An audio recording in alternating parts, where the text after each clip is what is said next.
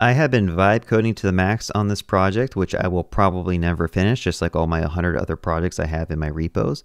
But let me just go ahead and demo it so I have yet another video to publish on my YouTube channel. So we got a nice hero banner, which took me like 10 or 20 attempts to vibe code this 3D, 3JS visualization.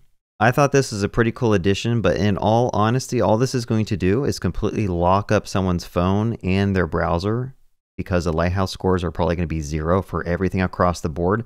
But we're not going for performance, we're going for aesthetics. All right, let's scroll down. I got this nice green neon. I've been going for all these different buttons.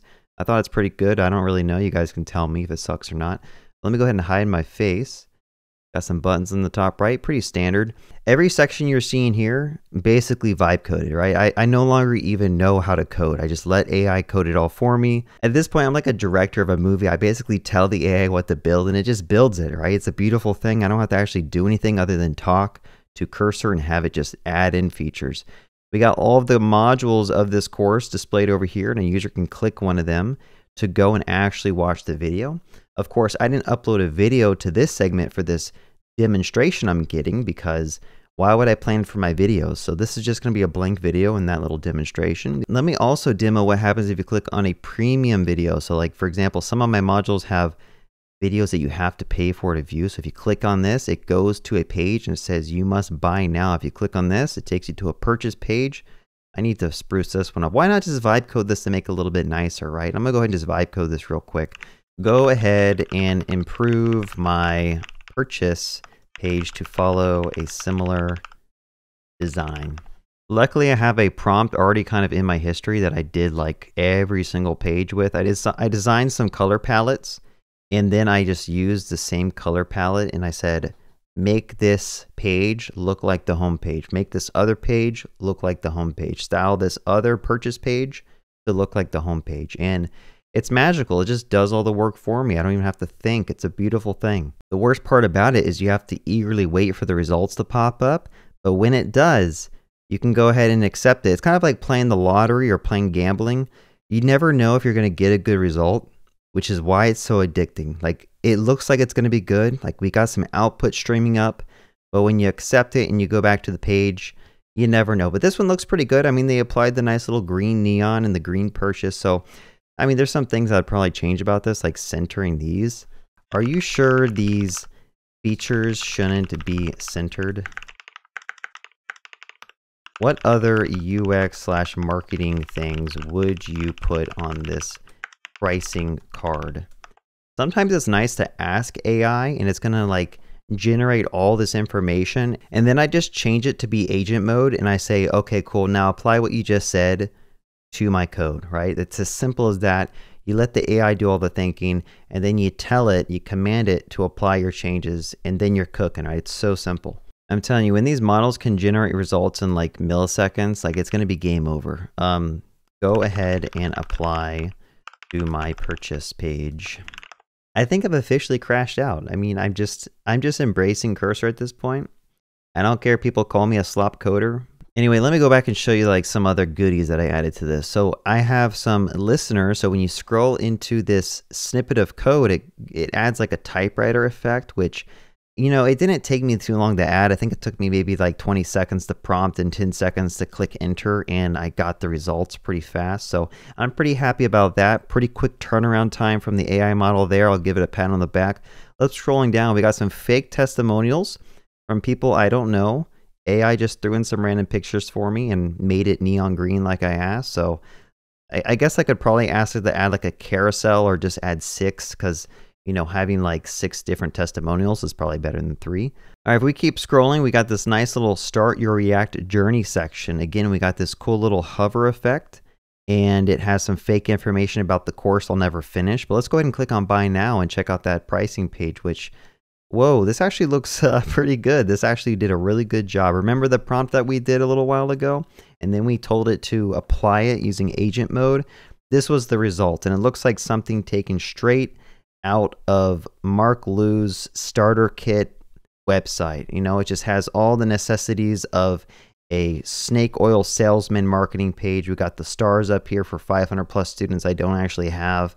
We got all this cool stuff, certificate of completion, which I do have. I have a little certificate of completion page, so it must have read through my code base and understood that. We got some fake reviews from people that we've never heard about in the world, from companies that don't even exist. And we have, of course, the money back guarantee, because we all know that you're not actually going to watch the course that you buy. You're going to watch the first 5 videos, and then you're going to go back to watching TikToks like everyone else.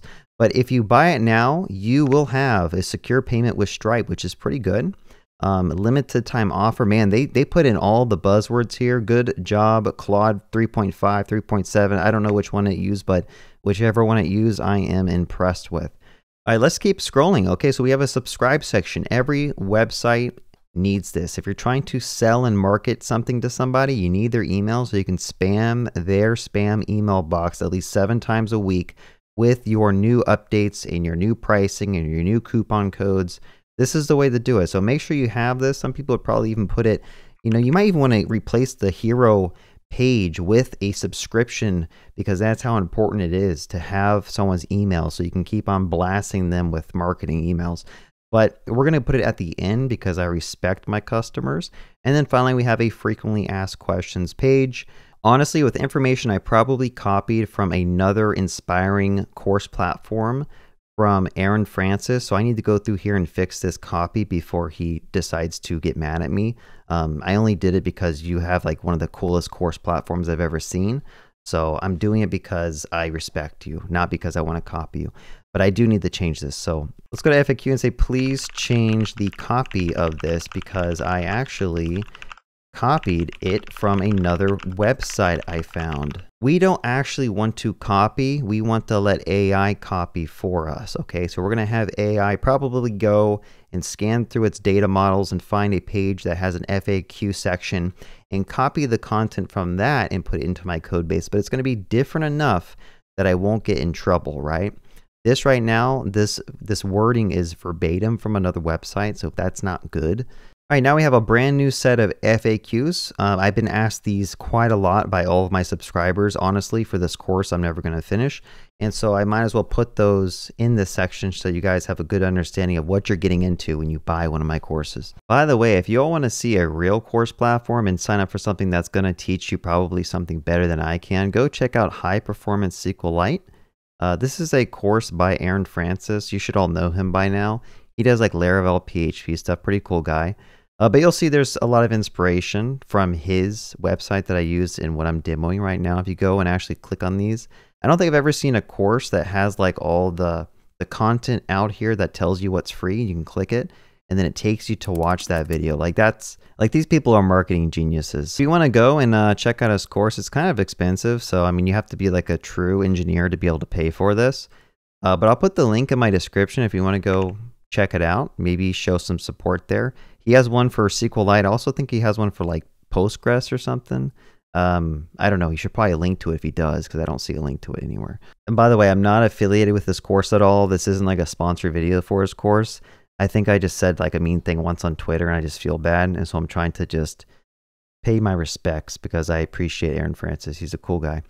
Let's kind of demo the course platform. Right over here on the left, you have the side navigation for your different modules or your groupings of videos. And then once you expand a module, you can go and watch the video. I don't actually have a video, so let me actually go and edit this. This is actually uploading files to S3 locally. So if I were to go and just grab one of these, let's just grab this AWS one. Now I do have some really hacky user authorization set up. Basically, I'm just checking if you're webdevcody@gmail.com. then you're going to be an admin and then certain buttons are going to show up for you, right? So it kind of makes me feel a little special. I can come in here and modify stuff and add new segments. Let's actually pretend like we are not an admin and we just want to kind of go through. So I have over here, you'll notice there's no checkbox, right? When you click on next video, it'll go ahead and put a check mark there so that the user knows that they finished the course. I thought it was a pretty cool thing to add in. And eventually when you get to the very end, there should be a conclusion, like a course finish page. I don't know if I'll be able to get there because I'm not premium. Let me go ahead and just change this to true and save that. By the way, this tooling is tableplus. I recommend it. I'm using the free version, which kind of sucks because you can only have like 2 tabs open at a time. But I find it really nice to be able to open up a SQLite database or a Postgres database, my SQL database, to modify some stuff. Let me not give them too much free publicity because they didn't pay me for that. So let's just go back and refresh. Okay, so now we are premium, so these videos unlock. And this is the cool page. You guys ready for this? When I complete the course, it takes you to a nice certificate page. We got some confetti that rains down. Every application needs a little bit of confetti. And then finally, we have, again, get their emails because you want to market your next course to them. Okay, so make sure you get their emails. I mean, honestly, every page of your application should probably have like a subscribe email input. It just makes logical sense. Honestly, like a pop-up or a banner or something, you want to get their emails because that is the society that we live in. And of course, you can follow me at the bottom. We got Twitter, which I don't use anymore because screw that platform. We got GitHub, and we also have Discord, right? Which you guys can come talk to me there. I probably won't respond because I never actually go on Discord that much, and my community is slowly dying. So yeah, that's the overview of this application. Hope you guys enjoyed. I want to have a little bit of fun making this video. I want to use my sarcasm to the max in this video. And if you guys enjoyed it, maybe I'll make more videos like this. If not, I'll still do whatever the heck I want to do on my channel anyway. Have a good day. Happy coding.